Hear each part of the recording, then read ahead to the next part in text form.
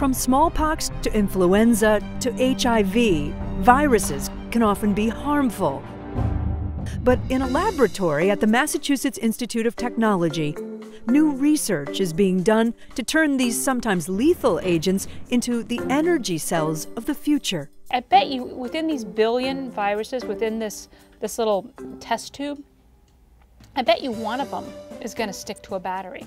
Angela Belcher is a materials scientist at MIT who's been funded by the National Science Foundation. She's using viruses to turn new materials into batteries. Batteries store energy for later use in a wide variety of products, from flashlights to electric cars. But Belcher sees limitations with many of the batteries we use today. Why don't we have better batteries? Why don't we have higher energy density batteries? Why don't we have less expensive batteries? To help solve this problem, Belcher turned to biochemistry. Her main inspiration, a key step in the process of innovation, came from studying organisms that have the ability to grow incredibly strong structures by gathering chemicals found in their natural environments, like the abalone, a snail that builds its own shell in the ocean.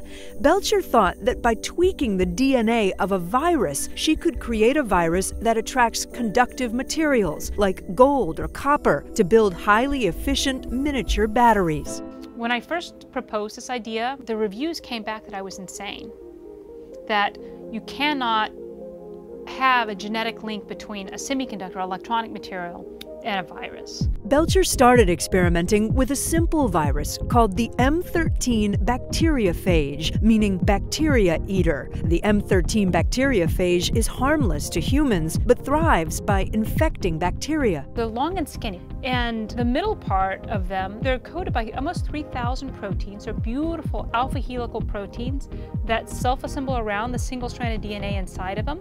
By swapping out bits of the M13 virus's DNA, Belcher created a virus that encodes proteins with the ability to latch onto metals that act as semiconductors, like cobalt oxide. To produce enough material for a battery, she had to make billions of copies of the modified M13 bacteriophage virus. To do that, she needed to infect billions of its host organisms, bacteria. We're saying, okay, we already know these viruses are good at infecting this particular bacteria, but let's put extra genes inside this virus so that this virus' job is not just to infect bacteria, but its job is to grow a battery. In the lab, Belcher infects bacteria with her genetically modified viruses, which replicate billions of times inside their bacterial hosts.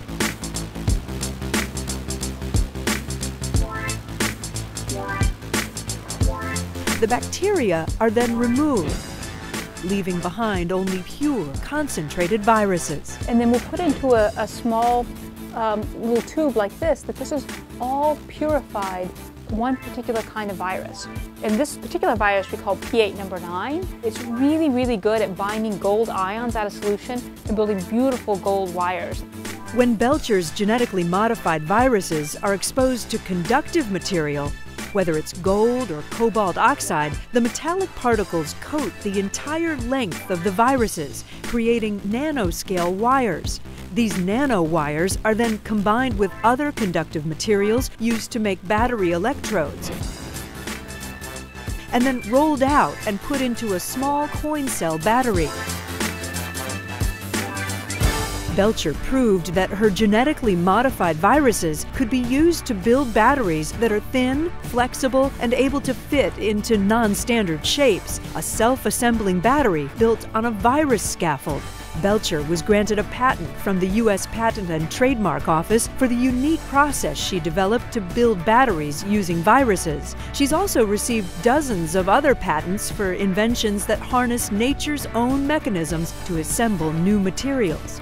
Nature is actually a really fantastic problem solver, and you can think about that problem solving as innovation.